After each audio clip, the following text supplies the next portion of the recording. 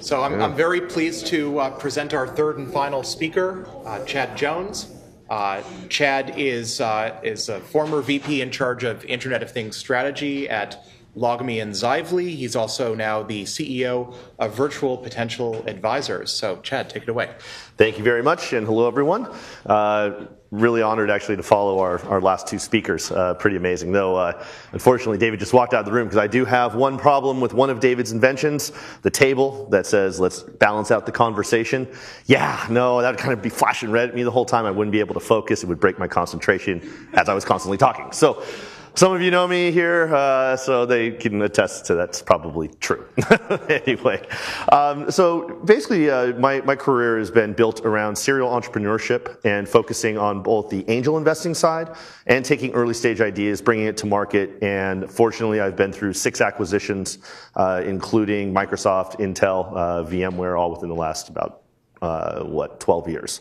Last acquisition was in August of 2012. Right, so I've been on kind of an amazing roller coaster ride. It was interesting to hear Colin say that yes, it's a marathon when you do entrepreneurship. I've had 2 companies that were a year and a quarter and got sold. I think I'm the exception that proves more the norm, than anything. But on the Internet of Things front, we jumped into LogMeIn and looked at the landscape of the Internet of Things, a tremendous opportunity. Let's build a platform to accelerate how these things work.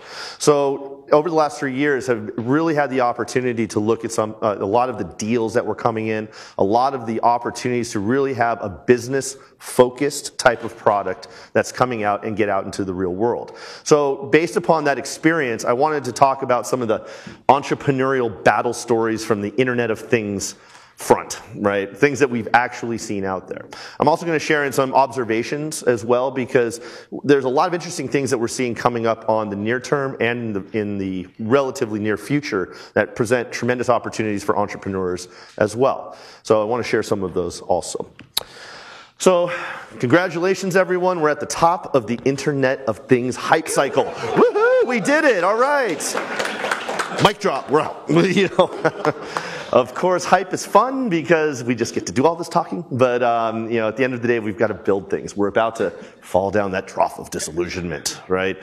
So how do we jump that trough, right? The key is really making things that work and can sell. Can actually have solutions to real-world problems, right? So the first thing that I really wanted to focus on is to look back and say, what is this Internet of Things? Because I don't really believe the Internet of Things is the end-all be-all, right? The Internet of Things to me is a means to an end in a much larger ecosystem that has to be taken under account to really make effective, viable solutions.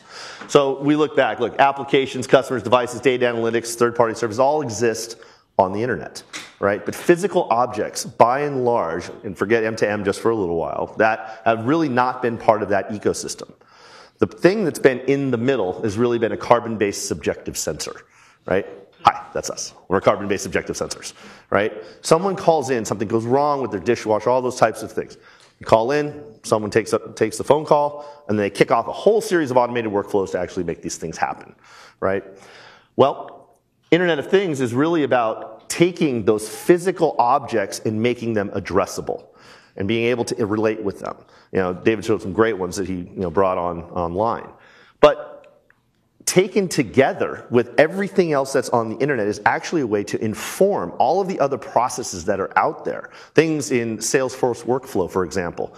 An example, my dishwasher breaking, I don't have to call in anymore. It just phones home and says, hey, something's not right, and it kicks off all of that workflow. All of these things together is what is termed the Internet of Everything. Now, these are all marketing terms. I hate all of these marketing terms. But when I was partly responsible for product, partly responsible for marketing back at Zively, I could not come up with a better one. So it's hard for me to actually sit here and totally bash it, but I really believe the Internet of Everything is really where the key lies. So to us, the Internet of Things is allowing physical objects to be remotely addressable, readable, and controllable over the internet. But then when combined with other devices, cloud services, analytics, and applications, business and individuals transform how they discover, understand, and interact with their world. It's that combination that will drive that. And of course, we've seen this spectrum, M to M, Internet of Things, whatever you want to call it. It literally affects everything in our world. One of the cool things I wanted to show you, though, is something this company did that thought a little bit differently on how to use this. Now, I'm a big proponent of creative marketing. So being able to leverage the Internet of Things to that is a really interesting thing to me. And this company seemed to do that. And I need to know how to just run the video right from it right away. Oh, sorry. That's sorry, my bad. We're extending the screen. Which we will now duplicate because that's a pain. My apologies. There you go. I know, it was great. And I was so peaceful.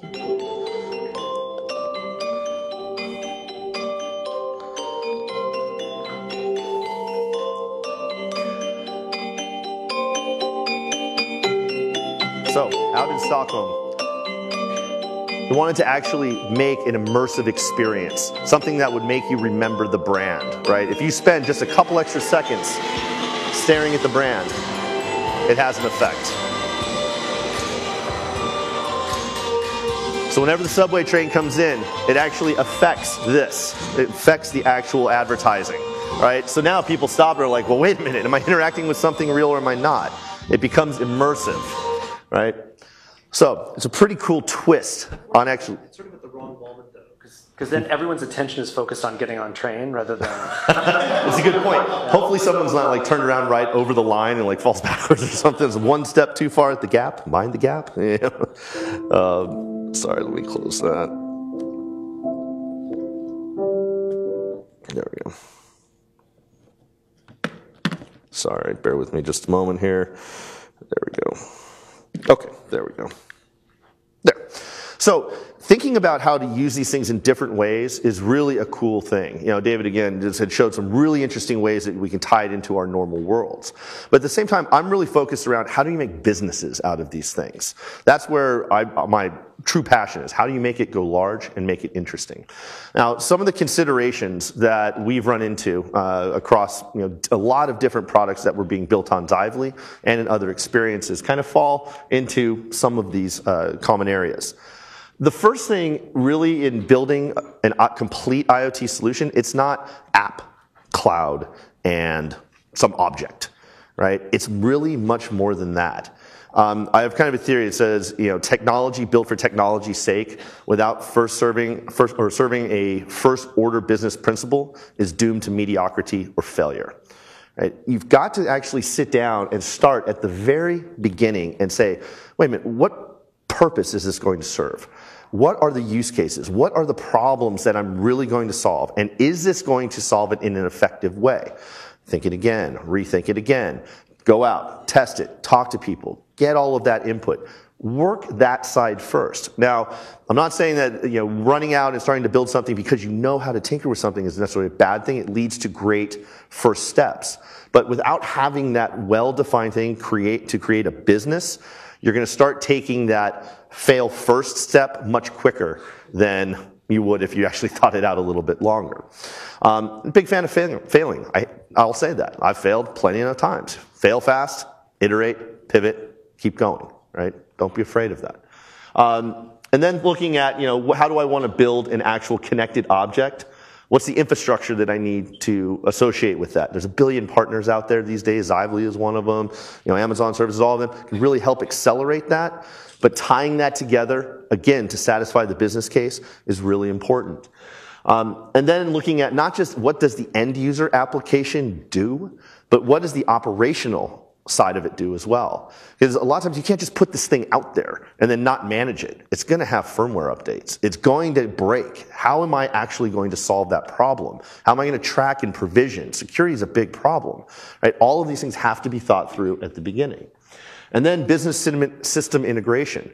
So making sure that you can actually integrate these things into the tools that are used to either sell the objects themselves, give us data back on who's using it and why to further marketing, to further the efforts to actually sell those types of things is important as well. You have to integrate it into the things that drive the business as well. If you're creating a business from scratch, it's a great time. I can tie all of those things together and not be burdened with legacy of, oh, I screwed up a Salesforce instance or I didn't even have one. And people just started downloading like mad and I have no idea who has my product, right? Being able to do that from the get-go allows you to have those controls. And then analytics and automation, being able to look at all of that data that's coming in. You'll have an ocean of data that comes in from this stuff, not just what it's sensing. There's a lot of times, from security and privacy points of view, you're not going to have access to that. You purposely want to keep an arm's length from that. You don't want to see the data. But what you do want to see is how many people have the object, where they're actually located, how often do they provision, from the first purchase to the first time they provisioned it, how long is that? All of that information can tell you things. And then, of course, tying into the automation of these systems, something like a Salesforce automation. That if something breaks, Service Cloud just kicks off a ticket, sends it out, and starts that actual workflow to fix these types of devices. And then the end, service and support, making sure that you have that thought through end to end before you put out. Success can be your own enemy, right? Because if all of a sudden I've got a great widget, I throw it out there, and all of a sudden I've got 250,000 of them out there, and I found a security bug, and I didn't really think about how I'm going to update those things, that's a really big problem, right? And now we heard those stories, with the FTC or something, FCC getting involved, where you had one of those remote baby monitors, right? And all of a sudden, a guy comes running into his kid's room at 3 a.m. because he hears somebody yelling at his kid, sit, roll over, dog commands and stuff, because somebody hacked it. Hack that device, and all of a sudden, boom, now they're in staring at the kid, just for fun. But it could get far worse than that, right? So understanding that government's jumping into this now is a really major concern. So if you don't have these ducks in a row, then when those types of incidents happen, you're not going to be prepared, and it could just kill the business, right? So these things must be thought of holistically. Another observation that we made is a lot of products that are products plus platforms seem to have a lot of traction out there. Now, of course, we all use the Google Nest, right? But it was a great example of a product plus platform. Nest picked the most common thing that almost every house has in some way, shape, or form that needs an update, but they picked it not just because it would sell a bunch of thermostats. Yes, that's great, learning thermostats and all of that, but this is the gateway into the house. The first hit of crack's free, right? The Nest isn't free, but it's the first hit of crack. Because what this thing will do is come in and do all great learning and all of that sort of stuff, but it creates a gateway, and the platform behind it then allows the next set of products to come in. And now an ecosystem based on a shareable platform is really what is happening. So from there, you now have this ecosystem of different products. We were talking about the locks, I think it was the August lock, all of those things. Some of the drop cams now coming in. All of these things can now connect in through Nest's really simple, elegant API to tie these things together. So now I have an ecosystem of things that I just drop into my home and it expands. That's why Google bought Nest for $3.2 billion. It's not for an updated thermostat, though it's cool, right? It's because the platform behind it is driving a future ecosystem where now Google can say, hey, develop to us and everything will work together. Because that interconnection of those things is a real challenge going forward. The Internet of Things is really the internet working of things. Right now we're really in a silo of things. Right, so that future has to be done somehow. Why is it necessarily the center of that ecosystem, though? Because, the smoke detector is a Wi-Fi device, and you could argue that's the center rather than the thermostat. Right. Well, initially, that was their first product in. So as that adoption came in, it gave them their first... It's a marketing choice. It's not a technology centralization choice. Sure. It's just hanging off Wi-Fi like everything else. Correct. Well, that's the gateway is more the gateway not for Wi-Fi, but for the connectivity to other devices that knows how to speak to it, find it, discover it. Wi-Fi too. You don't have to have a Nest in order to have the smoke detector. That is correct. The smoke detector could be the first punch in if you really wanted to, but it turned out to be that their first product to market was the thermostat. So yeah, could you go the smoke detector first and then tie on a thermostat later, any of these drop cams and all that sort of stuff? Sure, you could do that. The gateway was more they got 500,000 of those things out there first and then said, okay, now let's go to the secondary one. It's more marketing choice. Good point. Sorry to dominate. Can you address Misfit Shine's choice to make a light bulb this year at CES? I'm not familiar with that one, but I've seen other light bulbs like Philips Hue. We go down the line. There are some that are really robust, like Philips Hue, stuff like that, and there are other ones that are just kind of trying to make the cheaper version of that. I don't know what their motivation is. I still think the price point for those things is pretty low, or it's pretty high. I don't even have them in my house, and I'd love to have them in my house because I want red while I'm watching movies, stuff like that. Sorry. Yeah, no problem. So the platforms are key. Now, obviously, security is a key. I think we all know this. It's motherhood and apple pie. But the funny thing is, the Federal Trade Commission just put out their guidelines. FTC report on Internet of Things urges companies to adopt best practices to address consumer privacy and security rules. Thank you, FTC, right? So let's look at what the FTC's guidelines are.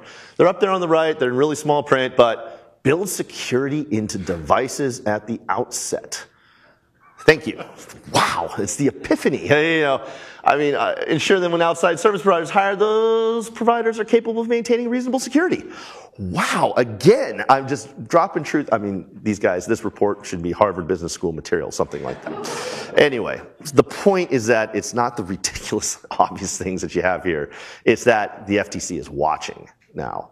They have a concerted effort. They believe this is going to be massive. So as do we all. So the security issues that you're going to see are going to be magnified infinitely. They were going after the, like I said earlier, the baby monitoring, right? They're actually taking that as a case. Okay, how many times in enterprise software, a little security issue here, maybe a hack there. They're not taking it as a federal case. These are becoming federal cases, right? So security from the get-go and showing that is more important than ever. And then, I'd done another lecture at Harvard iLab. I'm actually a visiting practitioner there. If you guys ever want to swing by, I've got office hours. But I did one on the business of the Internet of Things. And a lot of times what we see is that people, again, aren't really thinking about it holistically, and even if they do, they don't think about it from, I'm actually building a business around it. I'm not building just something, just a product, right? So that has to kind of come into play with this. So the way that I run or set up businesses is kind of follows this framework, starting from the bottom up. And once you've got that eureka moment, you've built that prototype, all of those things, going out, researching all of it, making sure that those product requirements are right, making sure that it's market tested, even if it's just friends, family, those types of things, getting out there and really understanding across the spectrum, is this the right thing? Doing that education is important. Defining who you're actually selling this to, because without knowing who you're selling to, you don't know what their behaviors are, what they really want. So really understanding and defining that is important. And then starting to understand what's the least common denominator of those marketing segments, scenarios. What are their issues? So that you can begin to speak to them, right, and really resonate with them. It's not about talking to everybody that you could possibly needs to open their door as they walk in with their phone, right? That's a cool thing. But talking to certain cases that will resonate with that, so that those people can go and be your early adopters. And then developing a market-focused roadmap. A lot of people we talk to are just like, I've got great ideas, we're going to run this way. Like, well, what does the market say? Did you go talk to your market? And they're like, oh, well, they'll just like it. Okay? As far as I know, there was only Steve Jobs who got away with that one, and he was pretty brilliant at that. There may be a few others, but it's probably pretty good to make sure that you have a market-tested roadmap, right? And making sure you're building something people want to buy. And then go-to-market planning, really understanding how you're going to go to market, where you go to market, will it resonate in those markets, how do you monetize it, and then who are your partners. Partners are really, really key. And I'll show you a map here in a moment, but there are so many things out there that can help you and are out there. Yeah, they'll make some money off of it, but great. Amazon keeps me from having to build all my own infrastructure. That's a fair trade-off, right? So there's more partners than ever that will help you build something and take out the actual commoditization or the commoditized aspects of something. Zora, amazing for billing, right? Do you want to build your own billing system for something? Hell no, right? Go use something like that. And then being able to do a messaging framework, understanding who your target market is and how to actually make messages that resonate with them is really important.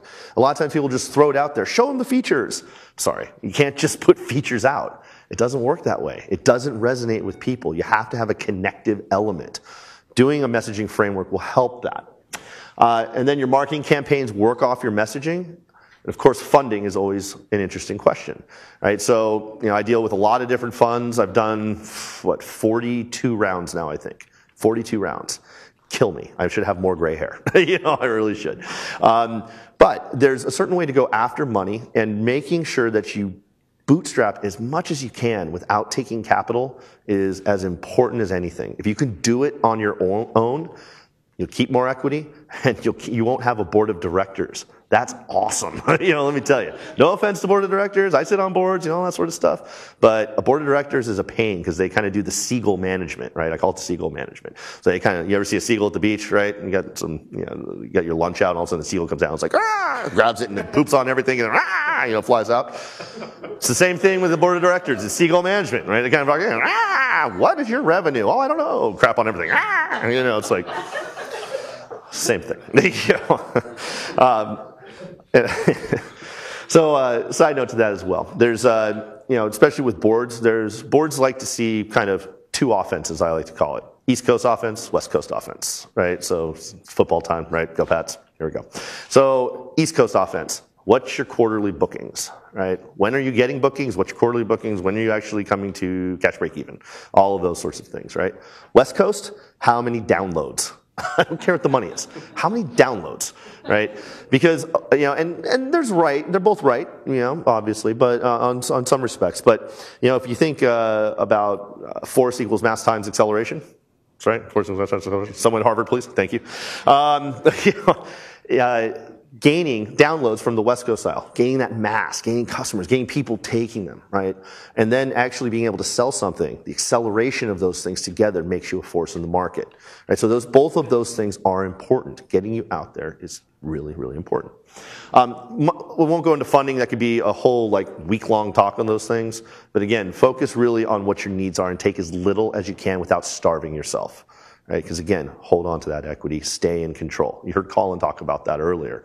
Right? He didn't want to take a lot of cash because he didn't want to go to a certain point and lose control. That's what happens. I think it's average fourth round executive ownership is less than 10%. Less than 10%. Right? So across all executives? Across all executives. Total executive pool, less than 10%. Wow. Yeah. That's a fun stat to come into a negotiation thinking and looking at the cap table. Let's see here. Next one. Just a smattering of the partners that are out there for Internet of Things. I mean, a ton. And they're growing every single day. That's the beautiful thing about the Internet of Things. Something new is popping up all of the time. I heard a story about a guy in Kentucky.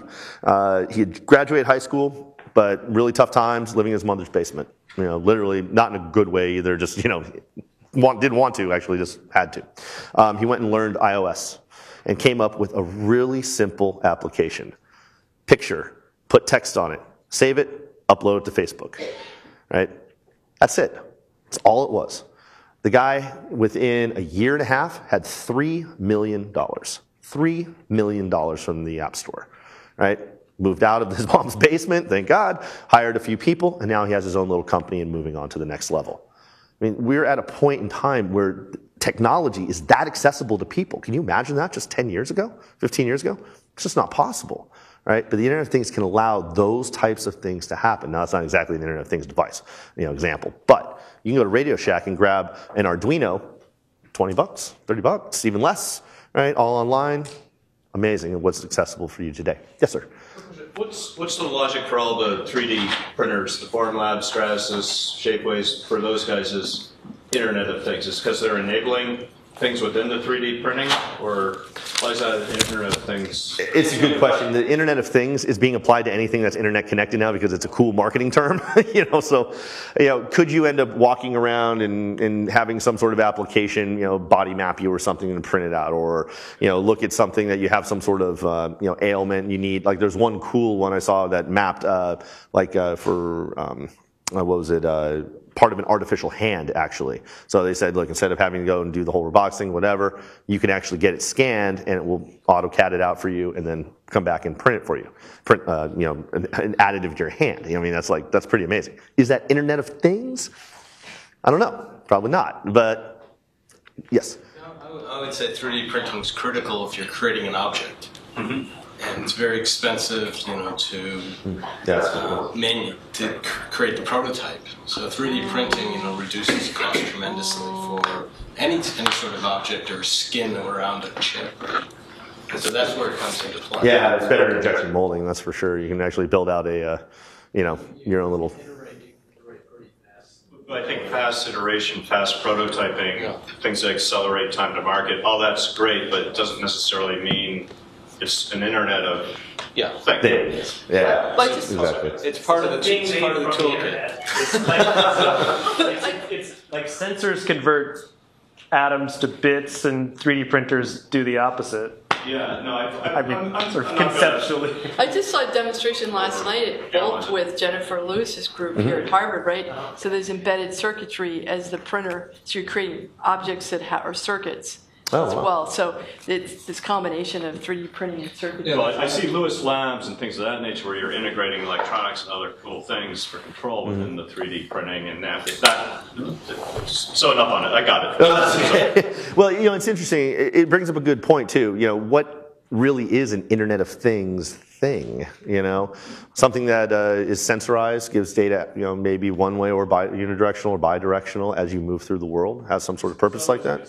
Commercial printing are not only sending a file over the internet from Chicago to California, is an Internet of Thing, and that's been around since 1985. Sure. And before Internet of Things, it was called M2M. And then of course you had, you look back at architectures, and before cloud, there was SOA, and there was DNA, and it would go on the list. I mean, everything just kind of plays back around. But so there's a ton of things you can go out and actually leverage to build your solutions. You don't have to build it all by yourself. But I want to introduce you, and I kind of alluded it earlier, to a different kind of thing, right? One that a lot of people overlook. So I want to do the light sensor challenge, all right? This is kind of fun, okay? So we're going to build right now, right, a solution that tells me if the lights are on or they're off, all right? So I'm going to jump on my computer, and start creating a sensor and all of that sort of stuff, Or I could just send you all a tweet, are the lights on in G115, and you could all just send me a tweet back and say yes or no. Oh, it's done. Great, done. You know why? Because people are things in the Internet of Things world. We are the carbon-based objective sensor. Simply asking somebody something is an easy way to actually get information. We contribute data to the Internet of Things as well. Now, a great example of this is, first we look at speeding citations, right?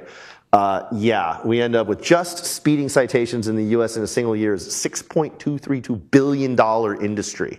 Oh, in Massachusetts, number 9. Great. And actually, I've been busted enough times on the New Hampshire Corridor 93 getting up to Loon Mountain. I ski a ton, I'm going to have to do a Saturday school here soon. Anyway, but Waze, right? Waze is amazing.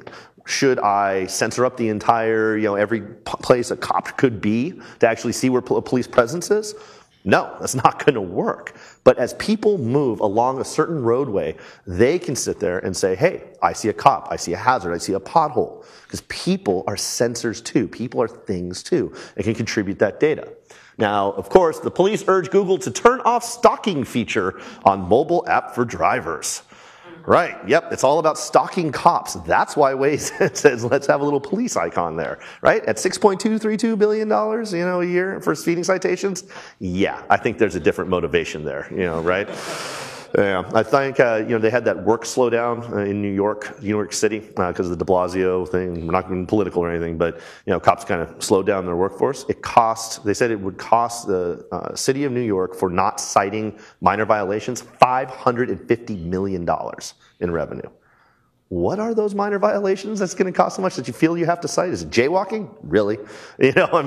What are you making revenue off of? So anyway, but people are things too. And they remember that because it's a powerful thing. Ask complex questions, we can give you simple answers. Data. Data is obviously huge. We've all seen some iteration of this diagram, right? There are so many things being created. I think it's someone correct me if I'm wrong, but it's like the Library of Congress is being written over the internet like every 2 days now or something like that. And that rate is accelerating. I mean, it's amazing how much information is coming in now. Most of it's worthless, with all the food porn hashtag people. But, hey, forgive me if you're one of those. I always seem to offend one person in a talk. Anyway, so, I mean, you look at 41,000 photos uploaded every 60 seconds, 1.4 million voice calls, 342,000 tweets, 50 billion messages, The rate that data is increasing is unbelievable. But we haven't even seen anything yet. Once the little data of the Internet of Things starts cranking out there, I mean, the amount of information that's going to be coming in will dwarf all of that. Now, I like to call it little big data, right? Because a constant stream of, it's 72 degrees, here's my device ID and my time date stamp. 74 degrees, here's my time date stamp. Every 10 seconds, every 5 seconds, every 30 seconds. All of that adds up. Now, the problem with that is, great, I can ingest all of those sorts of things. But database technology is now catching up to finally saying, well, I can do something with those things, right? Stream processing, all of those types of things. But still, we have a massive amount of data that's coming in.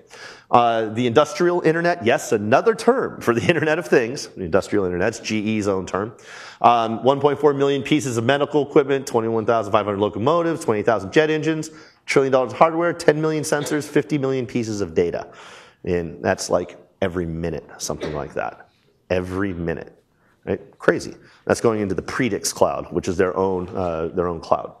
The Double Eagle offshore drilling platform, 256,000 sensors on an oil drilling platform, 1 terabyte of data every single day from each platform.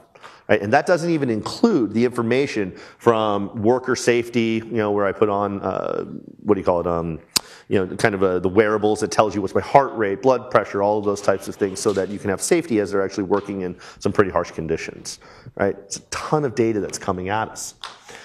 Now, I also want to play another game with us, because I like fun games. This is called Sweet or Not Sweet, right? Sweet or not sweet? I'm originally from Laguna Beach, California. This will explain why I use terms like gnarly and sweet. And the hair's like this. Yeah. So let's say we have a tweet, right? And this tweet's from Temp Jedi, and the tweet is February 14th, 2014. So Valentine's Day, February 14th. And it says the temperature is 80 degrees Fahrenheit, exclamation point. Great. Is that sweet or is that not sweet? Oh, no, that's not sweet. Okay, I like that. So, if it's in Florida, sweet, cool. Florida 80 degrees in February, I'm getting on a plane, I'm getting down there. Well, I like to ski, but still, like to have a break, right? It's great. But guess what? If it's in Antarctica, and it's the middle of February, that's probably bad. Not sweet. That indicates, a much bigger problem, and Al Gore is right. So, what this is important to note here is that context is important. Context is important. The same amount of information coming from the same sensor, depending upon the context of that data, has meaning, right? And can tell us a lot more. That's why if we ever look at a Twitter packet, who's looked at a Twitter packet? Anyone actually looked at a Twitter packet? Oh, we got 2. All right, cool. That's 2 more than I usually get. It's not 144 characters. 140 characters? 144? I always forget. Anyway, thereabouts. Characters. It's all of this information that is around that particular tweet. It's all of the metadata that provides context for what that tweet was provided. You can actually add in different things and stuff like that. So inside of here, the geolocation of this tweet is important because it's telling me, well, where is it? Is it in Antarctica or is it in Florida? Because one has a very different context than the other. Right? So being able to understand that context is as important as the actual data itself is also something that's important as you build systems. You move them out there because they can tell you a lot. A company that's actually leveraging that is called Weft.io. Anyone heard of Weft? Pretty cool, another startup in Cambridge. They're crushing it, actually. So I recommend you go check them out. Really cool and great guys, too. CEO's 23, and actually, I think his soul's maybe like 140 the way he interacts. The guy's pretty good. But what they created was a sensor that will go into shipping containers, nothing too new. But what they've done with the data is they actually know where every plane is in the sky, where every ship is in the world, and this is some public information they have. Every train is out there in the world, and they cross-reference that through their own proprietary analytics system with the information that they get from their particular device in a shipping container. And they can predict port slowdowns, and that affect all the way before the ship even leaves the particular port, and while it's in transport, as it's going all the way down to the Horn of Africa, all that sort of stuff coming from China, And it understands how to slow the ship down so that when it gets to port, if it would normally be backed up for 2 days, that costs them anywhere from $100,000 to $300,000 a day to have that ship just sitting there waiting to be offloaded, of no fault of their own, just because the port is busy, right? So these guys understood how to actually make that happen based on the context of where that cargo is. Just sits there and sends locations, and based on everything else, based on the context of where that thing is, it can tell you, hey, slow the ship down, right? Because you'll get, if you go a few knots slower, you'll get to the port right in time to hit your slot because things were delayed. You can actually see general relativity of locations of these different objects, and that can tell you information as well. And then you can track it globally. You know, how many total ship containers are there, how many miles saved, all of those types of things. They have 7-figure deals out of the gate on 4 rounds of debt. That's it. These guys are crushing it. I mean, one to watch for sure. Data is also really important as we think about the future, right? I like to call it the interconnected future. Right now, we have silos of things. We talked about that a little bit. You know, the Nest thermostat has its own closed ecosystem. You must write to its API, right? Now, people are writing to it because it's Google. You know, great, it's going to happen. But you have Cisco has a cloud. Xively has a cloud. What happens if I want those things to talk together, right? If I want my locks, my August lock that's on one cloud to be able to talk to, you know, my thermostat or my alarm system or anything like that that's on a completely different cloud, how do I make that happen without having to write all sorts of code, make business development arrangements, all of those types of things? Well, eventually, in the future, you're going to end up having the clouds have to come together in some way. Now, my theory on this, and I was starting to write a paper on this, is that you need a way to actually create a DNS system for devices. How do I actually bring the clouds together so that, you know, that vision that we always saw about the Internet of Things, that we go walking into a room, it knows who I am either directly, expressly, and it puts a policy against me, or it knows just that I'm a, you know, anonymous bunch of carbon rolling through a room, and I will apply a different policy. How does it know that as I roll through, the lights change, temperature change, without all being on the same network? Well, we look back at the internet, right? The internet used to be CompuServe and AOL, and I couldn't send email messages back and forth, you know, and all that sort of stuff, right? It wasn't until the internet came, joined the networks together, you had the routing that brought that together. DNS, you know, came on top of that and made it human readable. And all of a sudden I could put in yahoo.com and all that, it goes to the right networks. All those networks still exist today. They're just brought together because of DNS. Well, the same thing's going to happen in the Internet of Things. If I don't have something that can be a top-level service that everyone can buy into because it's not competitive. DNS isn't competitive, right? Everybody buys into it. It's fine because it helps everybody, right? We're going to have to find another service for that does the same thing. It should tell me enough that if I get into a certain, you know, break a certain geofence, you know, I come in here, knows the lights are on. Well, if it knows who I am, because we all have our phones, right? That's our digital presence, right? No, you don't really share your phone unless your kid plays your Candy Crush and kind of screws you up for a while. But anyway, I digress. But so or someone's kid, since I don't have a kid. But so if we don't have a way for you to come in and say, okay, I know who you are, but I'm going to get enough information to say, this is a light that I can present and talk to me in this way. Here's the type of security I use. Now try to log into me or not. Then there's no way we're actually going to bridge this type of future where we get a real interconnection of things. Now, the example I like to use with this is kind of around the medical community, right? So a company that we worked with at Xively is in the connected lab space. It's New England Biolabs. Anyone here New England Biolabs? Yeah, another bootstrap company, totally private, billions and billions. They have their own rainforest at their office. It's bigger than this room. It's crazy. It rains 3 times a day in it too. So, you know, we should go into those businesses. You know, I want a rainforest. It's kind of fun. But anyway, so what these guys make are little tiny vials of things that essentially cut DNA, glue DNA back together, and can clone DNA, right? An individual vial is anywhere from $500 to $1,500, right? I mean, again, tiny little vials, right? So they wanted to create a vending machine for DNA manipulation tools. It's an amazing world we live in when you can have a vending machine for DNA manipulation tools, right? But so we worked with them to have a system that, you know, a vendor will walk up, a scientist will walk up, and they're in Genzyme, something like that, tap their badge, and we'll tell them, okay, I know who you are, open the door, I don't know what I'd like, shut the door, log out. That's interesting data, because the person opened the door didn't touch anything, because it centered all of that up. Close the door. I don't know, maybe he's confused. send an auto email that says, hey, saw you open up the refrigerator, here's how it works. You might be confused, here's what's in there. Hour later, goes back, taps the badge, opens it up, touches proteinase line A, proteinase line B, great, doesn't buy anything, closes, logs out.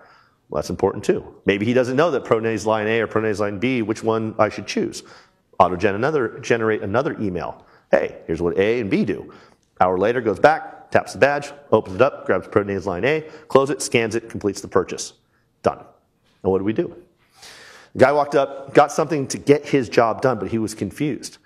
We essentially sent a marketing nurture campaign to that guy, but nobody likes to be marketed to.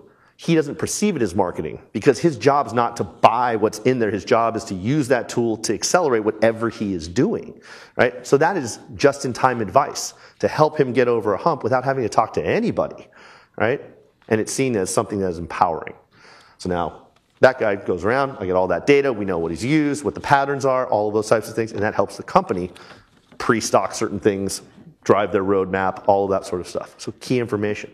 Other things like quantified self, or which is part of connected life. Our homes are getting wired up. That's interesting information. There's radon detectors that are out there now that will tell you constant radon settings. Do I have radon? Do I not? That contributes to it. Going on, I've fallen and I can't get up. All of those things it's important information, right? Taking that quantified, that connected life. Bringing in the connected caregiver so that if your doctor on average has like 6 minutes or something like that with you, wouldn't it be nice if you could sit there and give them, they had all that information with your electronic medical record that says, well, here's all of my information for the last year that I took in, on myself. Oh, great, look at these things. Oh, well, there's a couple areas here I see that over time I have that data and I can focus on that, and let's go look at where a problem could be. Not, let's just try and guess and see how you've been. How's been your diet? Oh, it's been great. Yeah, I know you've been eating Big Macs. It's like, it's that stuff. It gives you real information on that. And that's important because that actually hit some of us lively.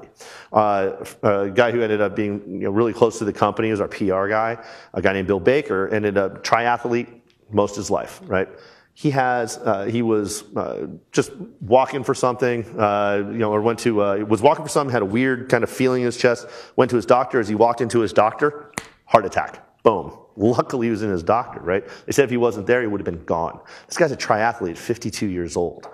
He's been using, all of the different diagnostic equipment, heart rate monitors, all this stuff forever. And all that data sits on his PC, completely dead to him. No pun intended. He's alive, by the way. So all of that information would have been helpful probably 6 months ago to detect the arrhythmia that was in his heart, but the doctor has no access to that. There's no way to get to that information, but it was there, right? Now, he bounced back. He's okay, right? So he's back out actually running triathlons. Guy's crazy. And I've rethought butter, because he's 5% body fat, I'm going to have to change some things. Anyway, so connecting these things together, not only at the caregiver side, could that give me information ahead of time to prevent that from happening, but during a crisis, something as quick as getting him to the right hospital, getting him to the right place, to the right entrance, knowing that the hospital knows everything about him, electronic medical records, and all the other stuff that can give him as much data as possible, and roll that up to see exactly what's going on with this particular patient in crisis, can all come together through this if we're able to bring these together. Now, we're clearly not there yet. I sit on panels, GE, Cisco, we all agree it's like a 30-year vision before we get to something like this. But this is where the future of things will go. And I won't bore you with all the text, but big data and analytics are joined at the hip. It's not just collect, analyze, and predict. It's also stream process. It has to be that information comes in and is able to be diagnosed in a complex manner and return something sub-second. Right? That is where things have to go. Otherwise, what's the point of making decisions on the fly? Right? So technology is starting to catch up with this. Right? It's getting better. Right? There's a storm and those types of things out there are getting there. But we're not there yet. But this is something that database technology will catch up on, but it will be key for the Internet of Things, especially doing it at scale. Now, some fun things we found in power as well that are kind of cool to observe. I think we've all heard of Tesla, right? They just had the crazy videos with insane mode. Everyone see those? They put insane mode 0 to 60 in 3 seconds, Rad. I want one of those. But what they're doing with battery technology is really amazing. Lighter. They have their own battery factory, right? Lighter, better for the environment, all of those types of things. So really stretching that. But for the Internet of Things, there's some interesting technology. Solidcore makes a bendable battery. So I can put that into a wearable shirt and actually have a battery that conforms to the rest of me, not a big bulky thing that I can't wear in a shirt. So now the battery becomes just part of the shirt. There's also a company called Thermogenic. Thermogenic is actually doing any temperature variance will be able to power a battery. We'll be able to charge a battery. We'll be able to provide power as well. So simply the act of running will generate enough heat, enough power to actually drive whatever devices you have. Ambient backscatter technology, we already have enough energy in the air for a lot of things, right? There's radio waves, Wi-Fi signals, on and on and on, right? Cellular signals, it goes on and on. So University of Washington found a way to actually collect that energy without having a battery. So they have, that device is kind of clunky up there. There's a company that's actually using this now, but they had 2 devices, 2 cards, and with a red and blue light, and a little bit of storage. If they got close enough, you push the button, it would transfer the bit that turned on the blue light back and forth, right? And have the red lights on, so there was power, and it would transfer the blue bit back and forth. So all of a sudden they had a powered charge card without any battery inside of it, just because there's energy in the air, right? It's pretty amazing. And then a company that I'm, full disclosure, that I'm invested in called Witricity. Anyone heard of Witricity? Right? Cool, awesome, all right. Yeah, they're really great stuff. They had a great CES. Witricity uses Tesla's magnetic induction to simply send energy one point to another. It's about this far. Depending upon the coil size, about this far, right? But they actually also created a completely passive repeater that is micro thin that doubles the distance if I slot it in between. So what I could do with that is I could put the repeater all underneath this floor, all throughout the desks, all on the walls, and put one power or one energizer unit in the corner and power it all. We can walk over it, all of that. I put my cell phone within 2 feet, it starts charging. It'll charge in my pocket. Laptops charging on the desktops. Think about cars, right? When we have like a Tesla, or we have some sort of electric vehicle. The I-90 corridor goes all the way across the country, right? Pretty cool. But if I'm going to try and take a UV across or a EV across the country, forget it. I'm going to get about 300 miles, maybe 200, maybe 175, depending on how cold it is. If you believe that New York Times report. Well, what if I every 100 miles had 5 miles of the repeater from the Witricity solution, and my car actually was able to trickle charge? So I get 100 miles. Just on its own charge, and then I hit that 5 miles, and I trickle charge as I go, because I don't have to stop and plug in. Next 100 miles, another 5 miles. Now I put a little gas engine, because there's probably spots that won't be. But think about the miles per gallon at that point, trying to go all the way across country. We have a huge transmission problem because the grid is so old in this country. If I wanted to do that and get all the power there, I couldn't. I could do micro wind, I could do solar, and put it locally in those desolate spots and charge spots of those grids. So now those things can actually drive cars, and you could get a car on single tank of gas maybe as an alternative, all the way across the country, right? All based on renewable. So these technologies are something to watch as well, but they will also play a role in the Internet of Things. And now we're also moving from wearables to implantables, which scares the hell out of me too. How many of you seen that episode? The vice president, his heart rate thing gets hacked in Homeland. Anyone watch Homeland? Yeah, I was like, wow. Cool. So implantables are interesting, especially when it comes in contact with Witricity.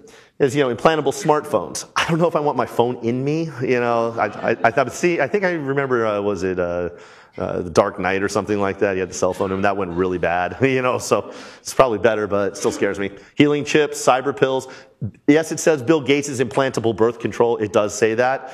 Bill Gates backed a company where you have implantable birth control, that you have a remote control that says on birth control, off birth control. Honestly, so I don't know if I want Bill Gates involved with birth control, but hey, it's an interesting idea, but it is an implantable thing, controllable over the internet. Smart tattoos. Anyone see, so I'm a big movie guy. I think you're going to get that. You see Out of Time with Justin Timberlake?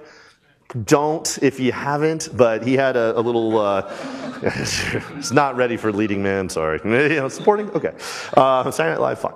But so the whole theory was time was currency. And so you hit a certain, run out of time, literally you die. So they could transfer time back and forth. But he had a scale on his arm so that you could actually see how much time you had left running on your arm. Now there's other movies that have done that too. Smart tattoos actually make that a reality. So you can have implantable things underneath your skin that will make that same effect occur. So you can check like your status, green, sweet, that is now possible. Brain-computer interface, being able to control things mentally. This exists today. This is not the future. This is actually happening right now. Meltable biobatteries. I have something in my system, a swallowable pill cam, stuff like that eventually just melts away, including the battery. That's an interesting one. Smart dust.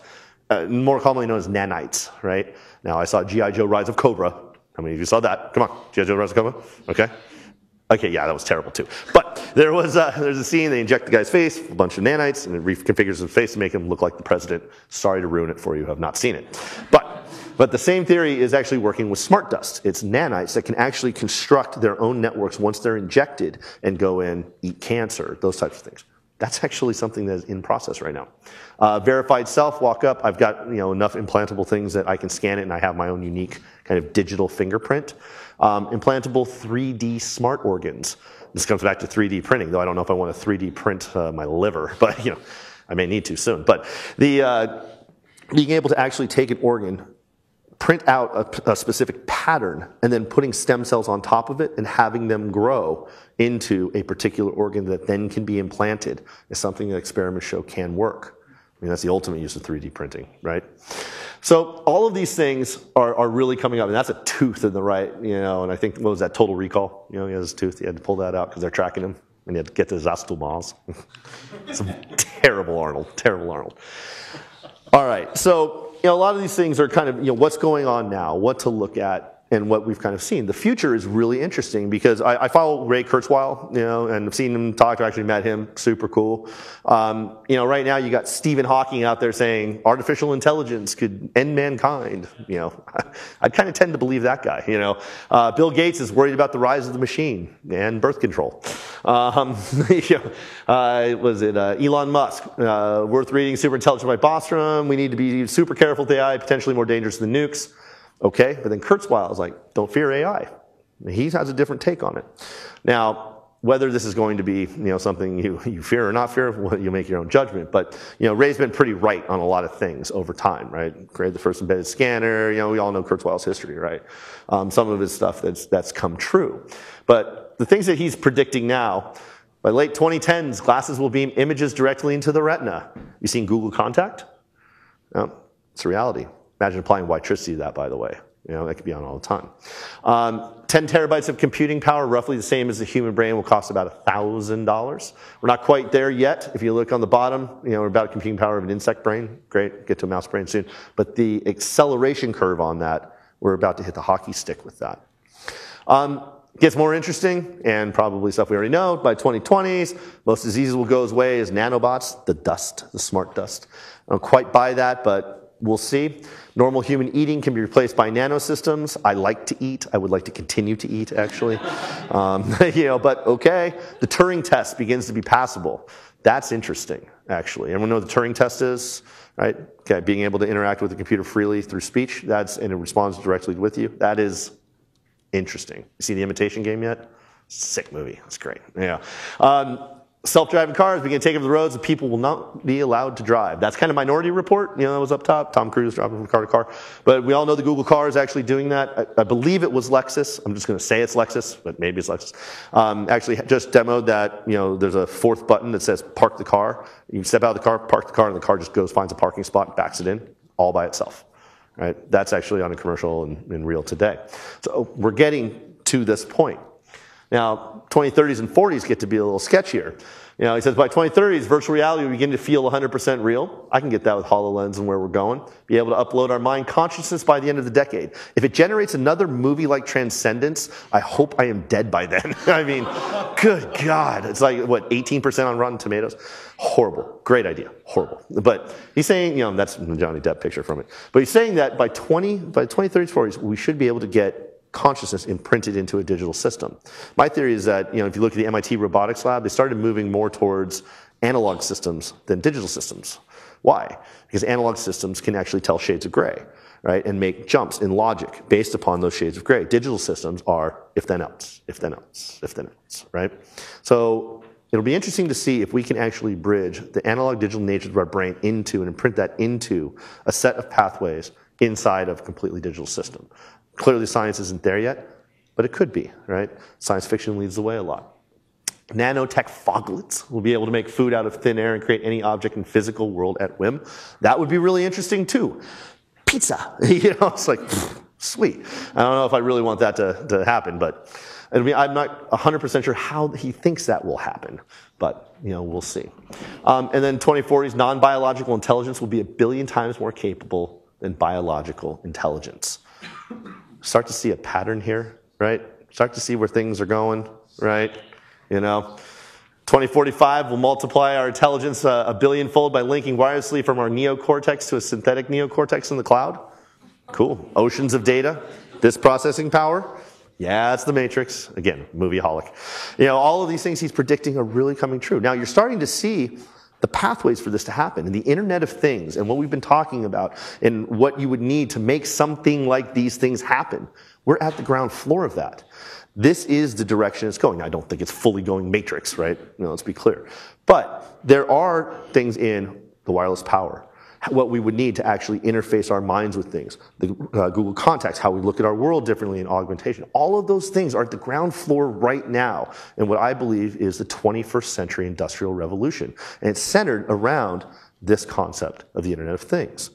But you all named it. You know where we're going. You all know where we're going. I like to know where we're going. It's Skynet. It is Skynet. This is obvious, you know. And it might even be that Letterman could have, you know, Terminator on. If they're a cool Terminator, you know, hey, why are you killing everybody? What's the matter? What was your mother? Is it mother issues? Anyway, but step back for a second. It's interesting. That's Putin with his shirt on. That's a rare photo with his shirt on. But that's actually a combat robot that can walk, shoot a gun, ride an ATV. Now the test wasn't really great, didn't go that well, but still, it's slow. You can just kind of run circles around and laugh and tap it on the head. But it works. It works, right? That's the first step. You look at Boston Dynamics and the Atlas up top. That's a real working robot that can walk, run, all of those things. And of course, you guys have probably seen this as well. There are other canine replicant robot, if you will. This thing runs 28.3 miles per hour. 28.3 miles per hour over snow, broken land, all of that. What if you arm that thing? That's real. That is something that could go to field within the next 10 years, right? So we aren't kind of far off, you know, in some of those such things. You know, it runs 30 miles an hour, and giraffes actually run 30 miles an hour. That's interesting. Grizzly bears, which freaks the hell out of me because I cannot outrun a grizzly bear. Then, you know, do you know it runs 28.7 miles per hour or 27.8 miles per hour?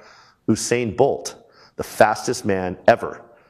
None of us are even remotely near Usain Bolt, so that means a giraffe will catch us if we ever get into that situation. So just please, word of warning. But these things are real. You know, science fiction is coming around. So questions. Is Hyperdyne Google? Because Google's buying this stuff up. Is James Cameron a prophet? God, I hope not. Just get him a date. But anyway, I'm sorry, just kidding. Just don't sue me. Okay, just don't sue me. Anyway, Tesla said it best. You know, I don't think there's any thrill that can go through the human heart like that felt by the inventor as he sees some creation of the brain unfolding to success. Such emotions make a man or a person forget food, sleep, friends, love, everything. Now, Tesla was a recluse, but we've all felt that moment when something that we've thought of has actually become real and affects change.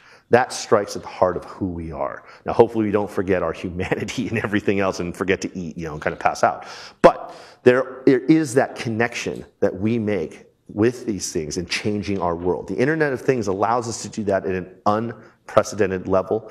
And you don't have to be, a doctor of everything to make that happen. It can be that person that's sitting in his mom's basement in Kentucky that wants a better life for himself. That is our future, and we are all part of that future. So with that, I will take some questions. Thank you. I've been watching you. So, like in the late 1950s, early 1960s, right? We were coming out of World War II and on the verge of what would be, the revolution in both digital electronics and call it aerospace, space technology, right? In the 60s, we put a man on the moon.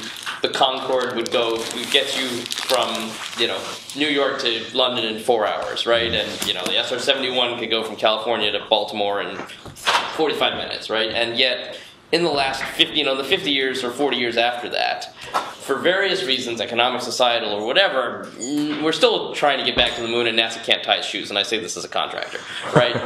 but we a lot of those things, for whatever reason, people have been predicting all kinds of things. Watch the Jetsons, right? And certain things happened, certain things didn't. The internet was never anticipated. But this is all cool to speculate about, but there's also plenty of historical reason to believe that none of this is going to happen, and there'll be a 90-degree turn in 20 years that none of us is looking at. Maybe. Right? Or this might just not get developed for whatever reason. Well, a lot of the stuff that I showed about the future is, part of that's, speculation. You're right. But the point is that there are the underpinnings of these things that are coming together in certain areas to make that realistic. The Department of Defense with, the dog that can run 28.3 miles an hour, right? That's a real thing, right? Google bought them for a reason, right? Because that works.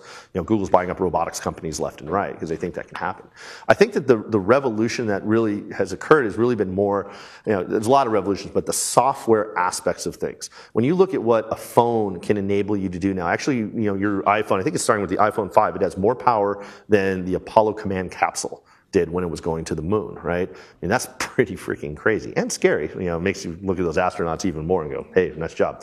But the point is that if you look at the phone, I can take a platform and not, Apple could have gone and said, look, I'm going to close this off. Google could have taken Android and said, I'm going to close it off, and I'm going to hire a bunch of developers, and we would have 8,000 probably, applications, and probably 70% of them would be crap, right? Just kind of how it is. Instead, they opened it up and they put it out to the world and used the collective genius of the world and all of their ideas, all the way from that guy that had a simple idea of putting text on, on a picture. The guy made the fart button. Okay, we started small, right? We started slow, but all the way up to really complex things that help everyday life. That is really where the collective genius of the planet was able to come together and advance things like never before. So now you have 750,000 apps or something like that.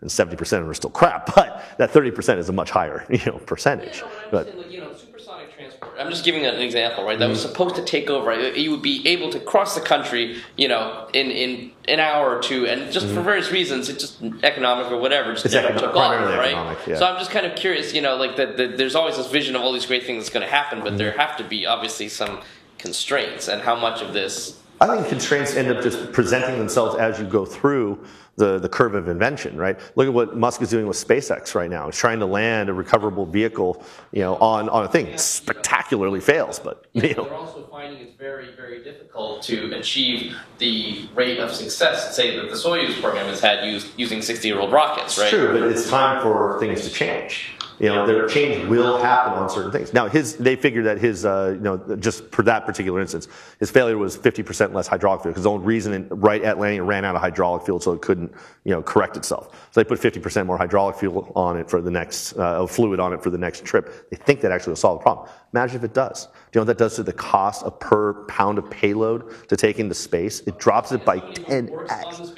This is something that's very, very No, let me tell you. It's not that easy to make it actually work, right? I'm just saying that there are lots of great ideas, and for fail early, fail often doesn't work when you try to put humans in the rocket, right? There's a fundamental sort of limit on reliability that it will get solved, but will it get solved at this sort of orders of magnitude decrease in costs and innovation and blah, blah, blah. I'm saying it all sounds very nice when you sit with a bunch of tech entrepreneurs. When you actually put a human in the capsule and they blow up, it's not so simple, right? That's true.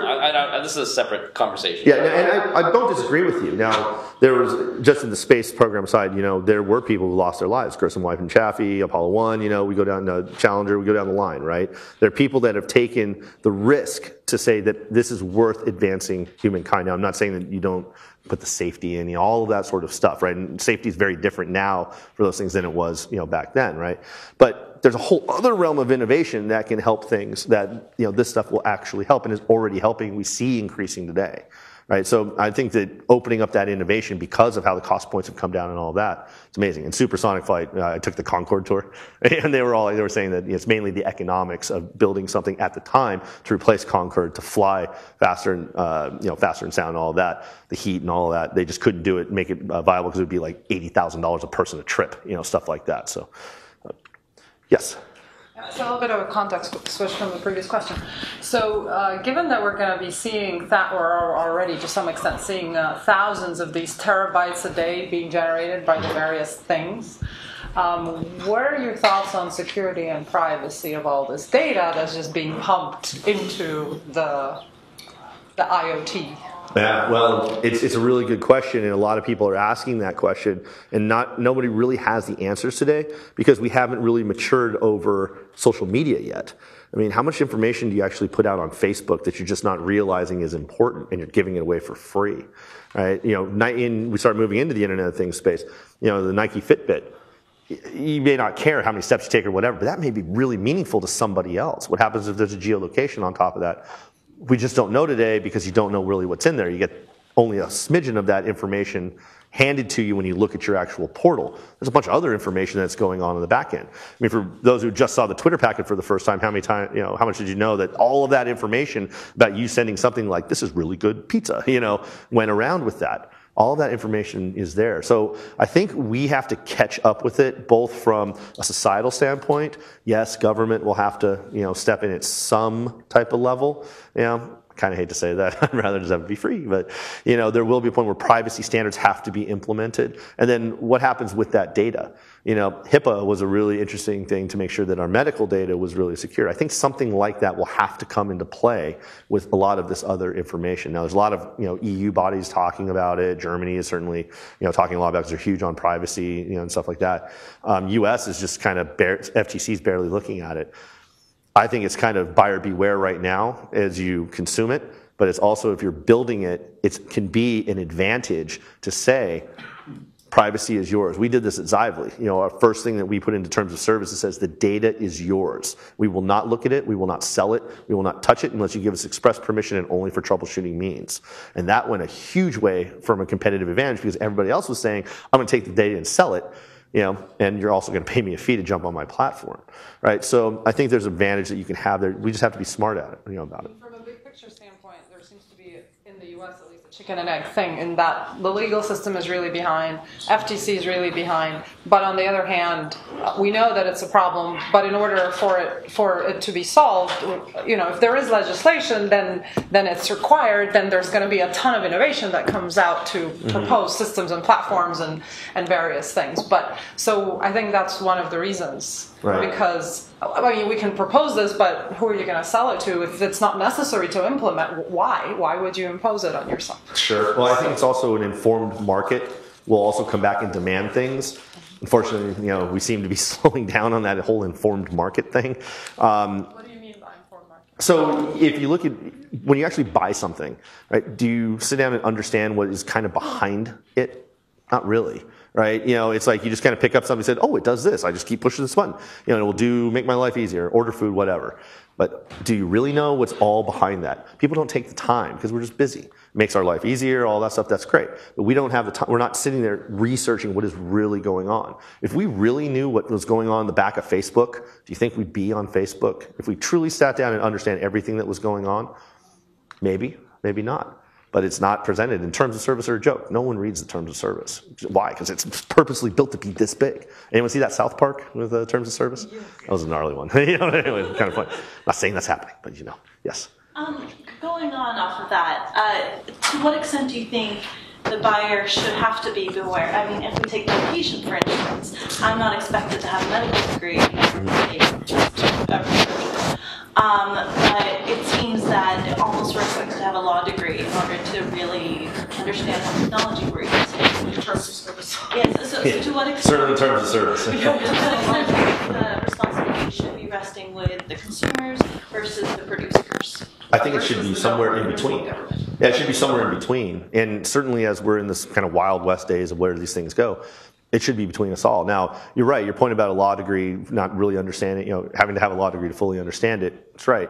I think there should be at least something that says this is the type of data. Maybe it's some sort of digital consumer bill of rights that says you must present what data will be shared, right? Something like that. But that, again, that would have to be something that either people sign on together, and bring that out. And there's been other efforts for that. It hasn't really been successful.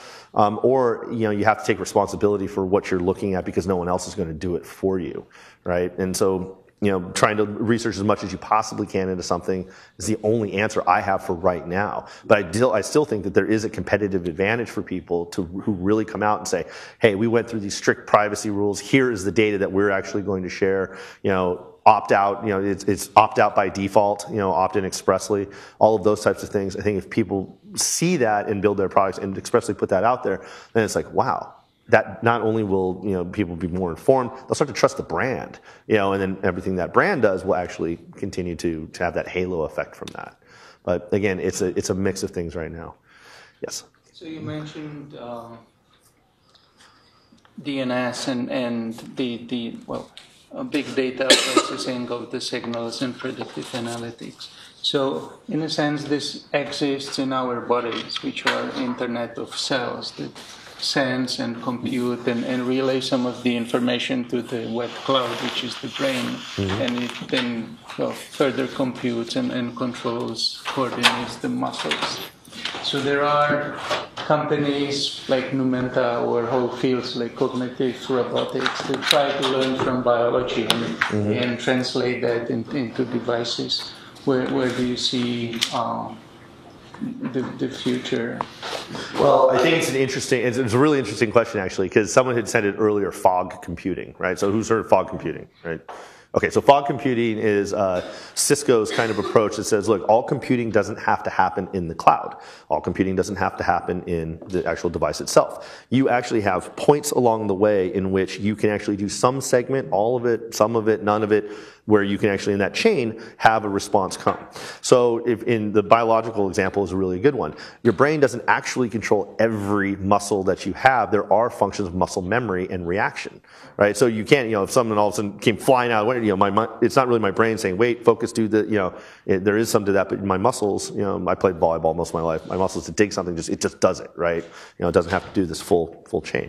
So fog computing kind of mirrors that a little bit, right? So I can say, okay, if I want to have a device that's a really, really dumb device, because I have power concerns or whatever, but the edge device, the gateway that talks to all those things, can do all of this calculation and get me a response right from there, because Moore's law, computing power is getting really, really small. Great, I can have this little gateway that does it right there and then just pump up metadata about the transactions I did, right? Or I can say, look, I have a really smart end device and a really dumb gateway, and then do the same thing.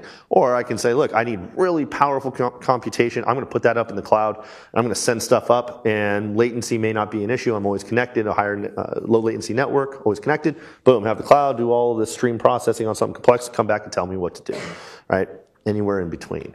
So I think that concept is something that, now that Cisco, who controls a ton of the edge, right, is starting to embed in their devices, we're going to see more and more opportunities for differential levels of function to happen and more powerful functions in the aggregate, because you have so much aggregated computational power in a closer proximity. And I think that changes the game and kind of matches a little bit about what you're talking about.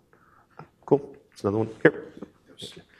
So my question is, how are we going to make money with all this, right? We're not selling products there aren't really products in the old-fashioned way they were for hundreds of years. They're not really, they're like services too, but they're really kind of a combination of both. Right. And we can do things we couldn't do before, and we can make guarantees we couldn't do before.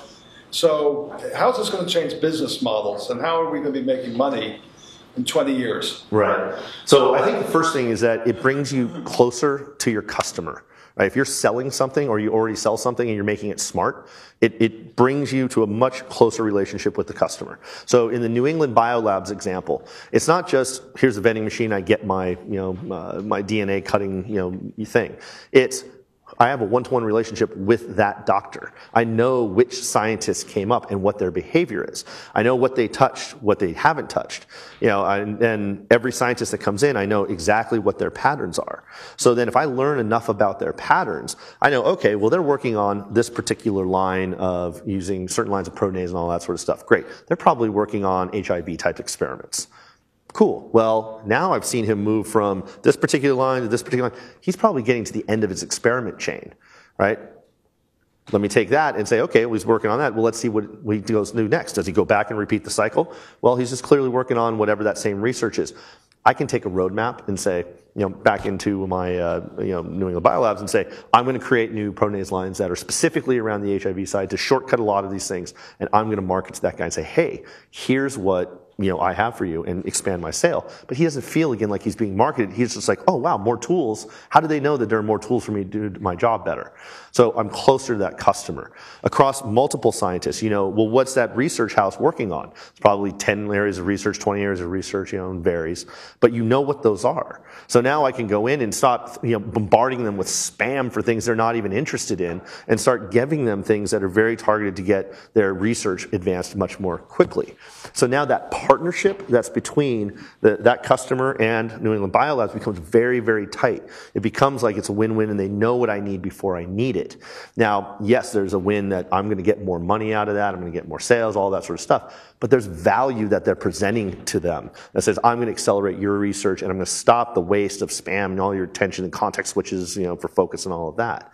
So that gets you much closer. Plus, it's a competitive advantage, on top of that, because if that freezer ends up going down, then I lose $100,000 worth of stock. But worse, people are eventually going to have other freezers next to it. The guy goes, oh, well, I'm just going to go over to this one. And to try to get back a customer is far more expensive if you ever can than if you didn't, because then he's like, oh, well, that freezer died. I don't know if they're going to be there when I need them, right? Monitor that freezer. Oh, it's drawing more power, and it's ends up the temperature slowly rising. Well, let's get somebody out there before it dies so the stock doesn't go bad and I lose that customer to the freezer next to me, right? So those are ways that existing companies can do it. There's so many new products out there. I mean, Nest was making a ton of money before, or great money before Google bought them, right? It's just new products, taking the old and making them new. There are things out there that are, everything can be old, that is old can be new again, because you can retrofit things. A pump that's, at the end of its useful life cycle. Well, if I'm able to, take out, the actual manual open and close valve and replace it with something that I can remotely control and watch flow and all that, and then spin it open, spin it close, that pump has new life, right? I mean, those are all things that you can actually control. So what's old can be new. It sounds like you're saying we're going to be selling more precise tools and more precise points where they will be valuable. But another possibility might be that we're going to be selling outcomes instead. We'll know exactly what outcome you're looking for. We'll be able to deliver the outcome that you need. Right, that can actually be part of it too, because the whole data side with the predictive side gets really interesting also. There was a case that we saw where there's in the schools, like in one school district, you had the union contract that ran the HVAC system, or ran the heating system and the cooling system, right? And you couldn't go and fix it or anything like that, but there was a janitor that actually could touch it. But if there's anything wrong with the system, you had to make a call. It took forever to get there. It was expensive, $800 a truck roll, all that sort of stuff. Well, you've got the 26-year-old teacher goes rolling in and like, wow, it's hot in here. Turns it down to 72 degrees, and then you got the 70-year-old teacher that rolls in the next period and was like, oh my God, it's freezing in here. Doesn't crank it up to 75. They crank it to 90 because they're only in there for a certain while. Well, when they're on two different zones, they're competing against each other, right? You have two separate controls, right? So they'll compete. Well, if you don't know that's happening and the boilers are constantly running on a hotter day or something like that, you have no insight into that sort of stuff. But you got to call the union contract, $1,600 to come look at it, to just go, oh, in this room, the two temperatures like this. Instead, a secondary system can be applied to it. and say, oh, well, hey, here's a warning. These two are in contention. Let's go in and say, oh, 72, 72, and fix the lock, that someone broke to actually, adjust the room temperature. It literally goes on and on and on. But selling outcomes is an interesting one. The data aspects of these things, of how the usage of things is also has money associated with it. Some are more valuable than others, but that also comes back to the privacy issue we were talking about. If you can actually opt in somebody to making money on selling their own data, that's interesting. We're not there yet. Data marts haven't really blown up like that, but I think somewhere down the road we will. But I think making products that are just smarter, more intuitive, but also can help understand those outcomes, and you can tailor that in hand with the customer without having to call them and be that sales annoying marketing person. That is where we're going to go. Cool. I think there's more money to be made. I think there was actually a hand that's been up. Oh, sorry, right behind. No, okay. Then I'll come back over. I just wanted to bring up a topic about, I think a lot of what we've spoken today about with space and finances has a lot to do with generational gaps. So I feel I'd like to hear your words on it too, because I think a lot of the security concern comes from maybe an older generation where they're not as involved with different UIs or interfaces. We have kids now that are growing up with an iPad, with something. So as this technology increases, then people are going to be really expected of, this is what the product is, this is what it contains. So if you're not building a product that contains this type of connection or type of functionality, then you might just be kind of missing the game. For the space exploration part, I think the Mars rover is probably a really good example of technology that we've been able to go and not have to put human risk at life. Because at what point then do you need to figure out the logistics around sending basically a sack of meat into space versus a tool that can go and analyze everything and then make assumptions. And then once the technology progresses to that point, we're kind of that. So kind of your ideas on how you think the future with the generations will kind of change too. Well, it's actually a really good point. It used to be that my parents would be like, you do banking online? Are you crazy? Now it's like, even my mom does banking online. I mean, come on, but you had to go through, to your point, you had to go through this whole thing where it was secured, that it was proven itself over time, there's legislation around, it got to that point where you feel comfortable because you know that it's matured to that point. The older generation certainly has that wariness on it. The newer generation just kind of trusts because we understand that. But I think that over time, that's going to still be, once you get burned enough times, and we're starting to see that, the TJ Maxx stuff, the Target stuff, you start to get burned enough times, you're going to start to look a little bit deeper, right? And you're going to have people that, as this generation starts to pass and we have, more my generation starting to come into office, you'll have people that are a lot more tech savvy. I mean, what was it McCain said? Yeah, I use the Google. Yeah, great man. It's like, so, not to besmirch McCain, but that was just kind of like out of touch, right? It's like, come on. Yeah. So I think as you have more, that switch out in governments to younger people that understand what technology is, its possibility and all of that, then you're going to start to see things, I think, accelerate more into, yes, let's deal with these privacy threats, but let's do it a little more intelligently because we've been immersed in this technology. But with that, I'm going to I'll take, and just suggest maybe do one-on-one session with remaining time. So please join me in thanking Chad. Thank you very much, everyone. Thank you.